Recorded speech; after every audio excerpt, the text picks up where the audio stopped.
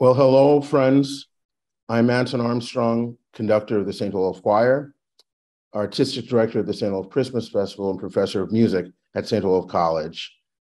I am delighted today to be able to share a bit of conversation with Alice Parker. Good morning, Alice.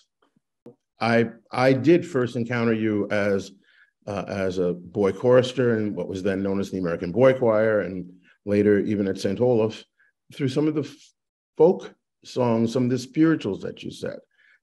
Hark, I Hear the Harps Eternal, I singing that with my Yes. predecessor, Ken Jennings, in the St. Olaf Choir.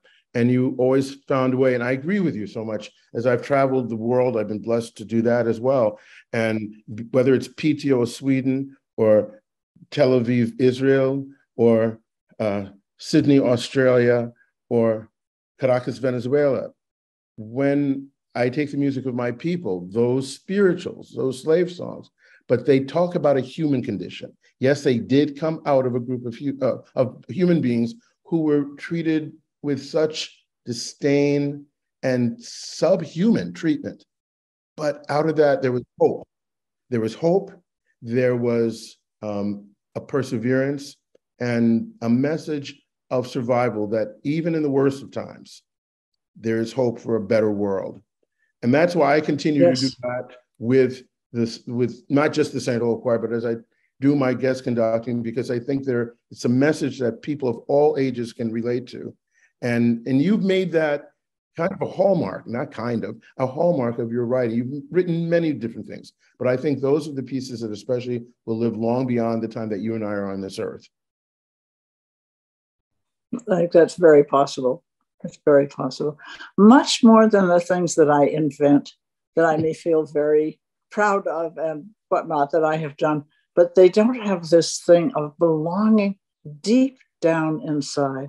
It's where heart and mind are united, spirit and soul, and all of us, every part of me is bound together, and therefore I've descended to a realm that is far below all of these differences on the surface, down to a common place where if we get that song started in the right way in this room, we can make it blossom and bloom, and everybody is caught in it.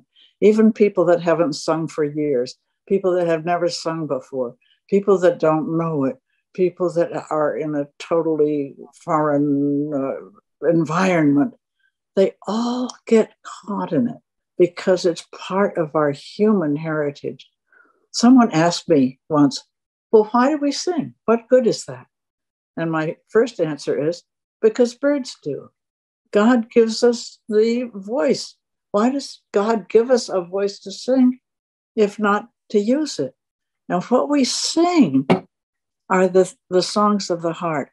What we see are surfaces. What we hear are depths.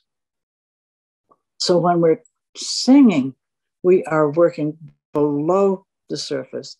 And the more that we talk about the surface, the more we emphasize, well, there's this group and that group, and there's this advantage and that advantage. And oh, we should make up for all that suffering that they did before. That's perfectly true, and it's long gone.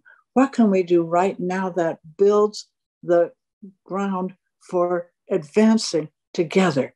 Don't focus on the past. Don't focus on the future.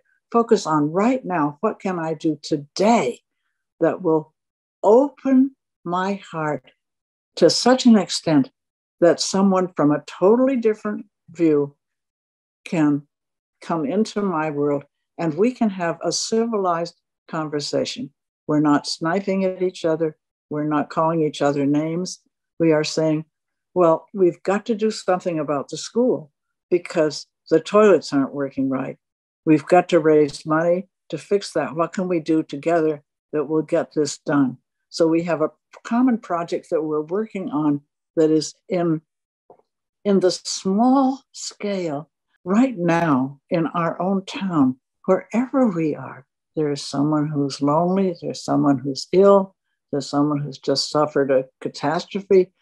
We just keep denying what our active minds tell us to do, because we're so stuck in the past instead of looking at right now. What could we do right now to remedy this situation and make life better for someone else as well as ourselves?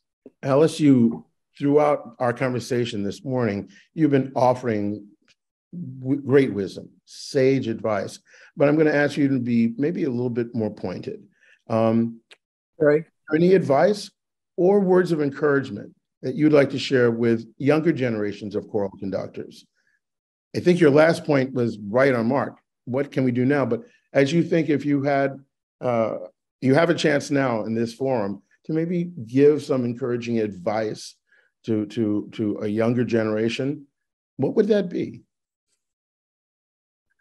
One of the things that happened to me, not because I wanted it, but because it was the only path open, was that I spent a whole lot of time after I had graduated from college and graduate school and was thoroughly mind-oriented about music, was having to spend time with children, my own children, and then other children where I was teaching piano or had little classes for children in my home.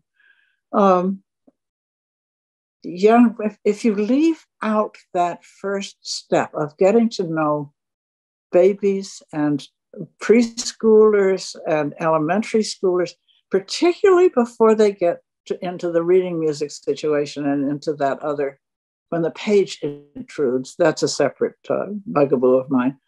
But spend time somehow with kids. Little kids are born knowing it. We don't teach them to breathe. We don't teach them to sing. They don't have to have singing lessons to know how to sing. They know how. I have granddaughters, 2 of them, 5 and 2 in the same family.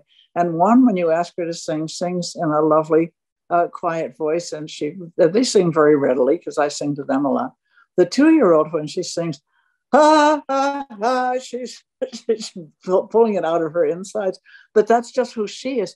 But they all know how to sing. And the more that I make up a song with them and sing it with them, or sing any of the old children's songs, or listen to them sing the songs that they're learning in nursery school, we are sharing in a way that underlies the whole human process of music education.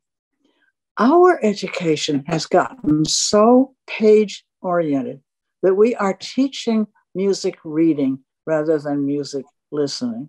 And we are teaching accuracy to the page instead of accuracy to the heartfelt message of the song.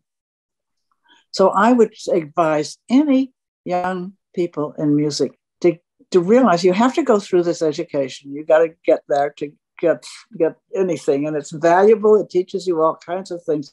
But at the same time, find a way to do something with kids, your own kids or your grandkids, or a kindergarten in town or something like that, because you will learn that those kids know the essentials of music. They know joy and grief.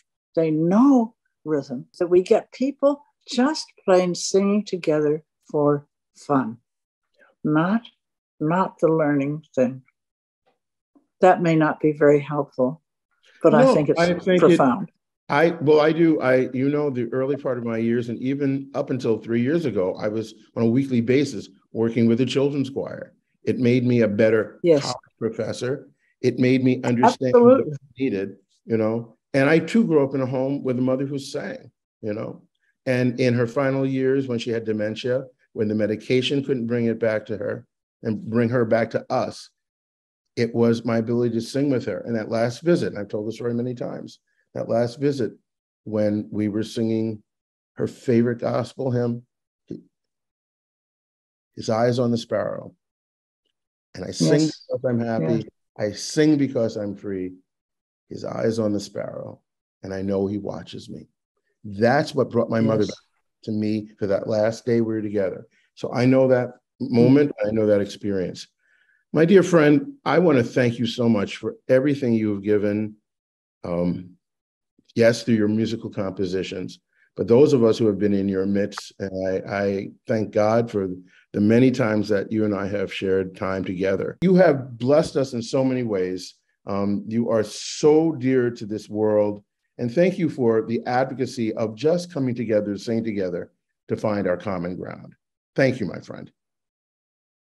Thank you, Anton. It's been a pleasure. And I hope I see you in June at the Chorus America Conference.